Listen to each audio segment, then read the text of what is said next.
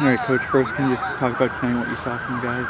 Yeah, listen, we played a lot of guys tonight. We know that we have a big conference game on Saturday that's kind of now a must win. So, I mean, we wanted to give guys a look and give them a run. So tonight, I mean, we fought hard. Again, we're showing good progress, right? It's just giving up goals late, giving the goals early, it's kind of killed us. We had a couple of chances, we could have put them away early in the first half, and we didn't.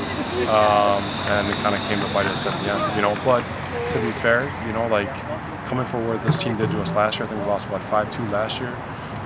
This year, like, we had chances to win the game, and I played a lot of guys as well.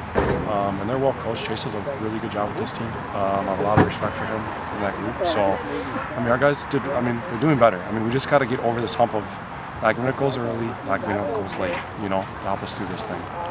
Yeah, in the last 3 games, there's been 5 combined goals from the freshman and sophomore. What have you seen from the underclassmen that have helped them succeed so far?